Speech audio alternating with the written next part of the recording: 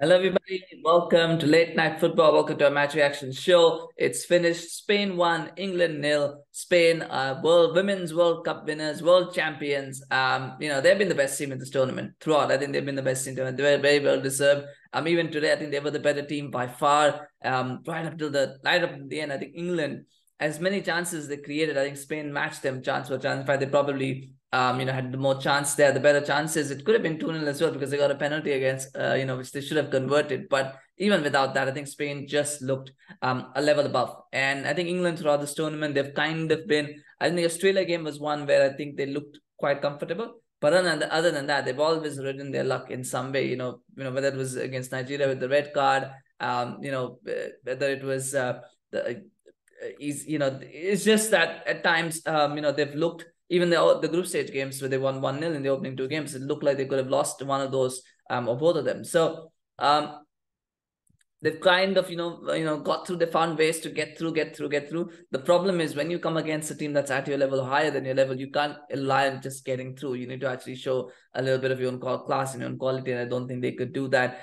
There will be questions of a selection. I think playing a 3-4-1-2 against a team like Spain, who love to control the midfield, was probably not the right idea from Wiegman. I think if there was a time to make it a 4-3-3, this was the time. And I still feel that Toone probably should not have started this game. Not that it should have been James. I don't think Lauren James should have started. But I think, and you can't really blame her as Wiegman much as well, because the fact is that this is the team that got them to this stage. But sometimes in management, you've got to be ruthless. You've got to know who you're playing against.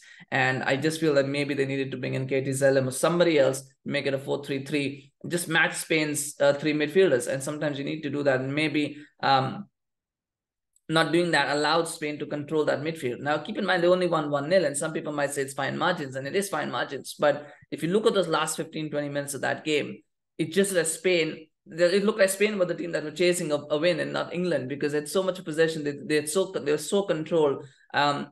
You can't legislate that by saying they're playing a 3-4-3. You can't have that in a game like this where the team that's leading 1-0 in a World Cup final has total control of a game in the last 15-20 minutes. That should never happen. And it happened here because England just didn't have control of that midfield, and the reason they didn't is because they kept persisting with this two midfield theory, playing two midfielders and playing Toone. I think that was just mistake. Also keep in mind the European Championships quarterfinals between England and Spain. For those of you who remember last year, England were dominating in that game for about 80-85 minutes. They had absolutely no answer. And I did this video as well, but I said if Spain had won that game, I would have been talking about a tactical masterclass. It was only Georgia Stanway's brilliance that actually got them back to the game, and then they somehow went and won that game. Spain learned their lessons from that game, because I think when they were 1-0 up, they started to make some defensive changes, and because of that, they allowed the initiative to go to England, and then England went and scored.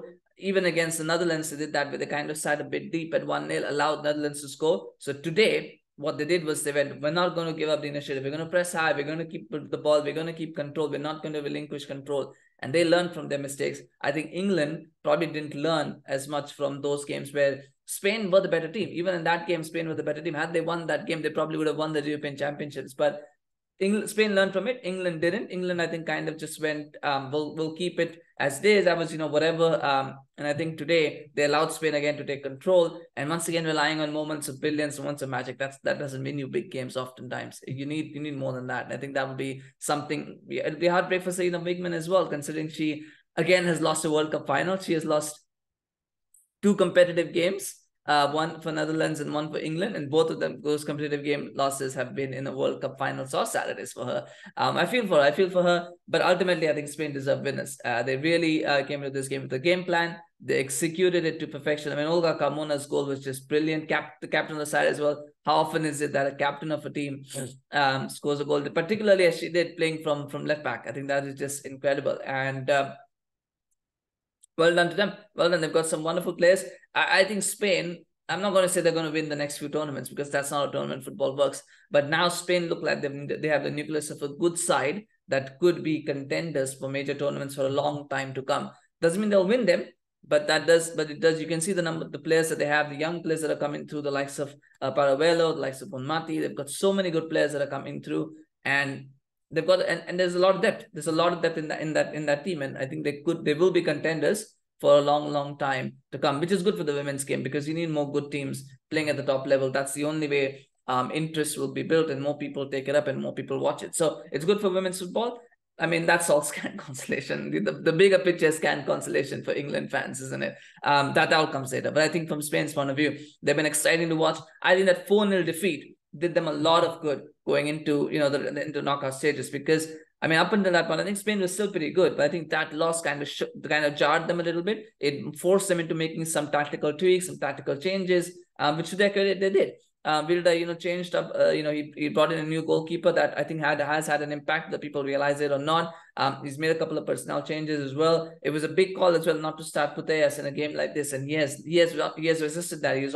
Putellas is struggling with an injury, but, you know, Australia went and got her in as soon as she was fully fit. They went and brought her in. And I think that was the wrong decision in some ways.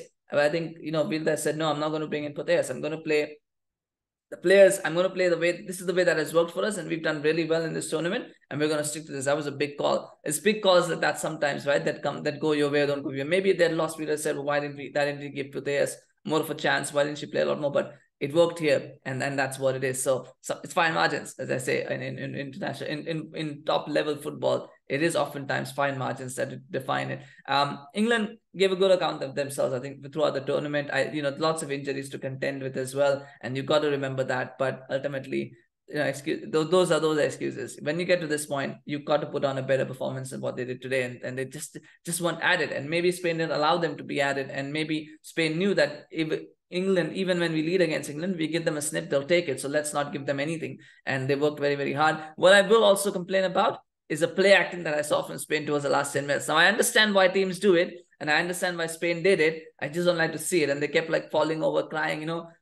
The women's game should really, I mean, that's one of the things that differentiates women from men, is that they don't do that kind of stuff. But I think we're now starting to see it creep into the women's game as well. And I'm afraid that we're going to see more and more of it as the game evolves and grows, because I think, you know, once things get more professional, once things, you know, there's more money in the game, then these kind of things start happening. Anyway, but yeah, congratulations to Spain. Well done. Deserved world champions. Absolutely well played. Congratulations to every Spain fan out there. Congratulations to all this, you know, the playing staff, the coaches of Spain. Well done. Well deserved.